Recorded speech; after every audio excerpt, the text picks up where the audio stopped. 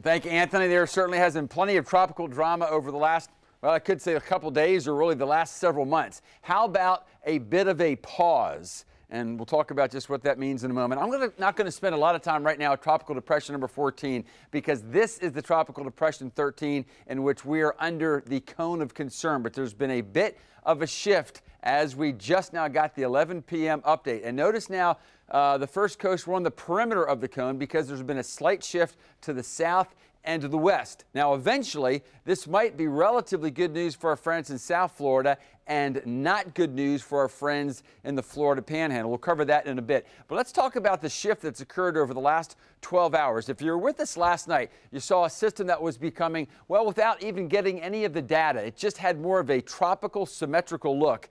But the main low pressure system was up here, and yet we've really seen that sheared out over the last 12 hours or so, maybe a blossoming of thunderstorms down to the south.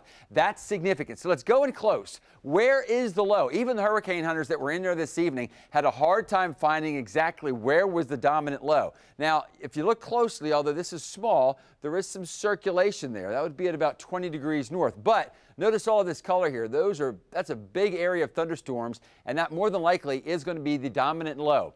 We'll have more confidence at about dawn. But let's say this becomes the dominant low. Although it's larger, it would become weaker or at least have a hard time intensifying because it would be going over the Greater Antilles, that is the islands, taking a much longer time to intensify.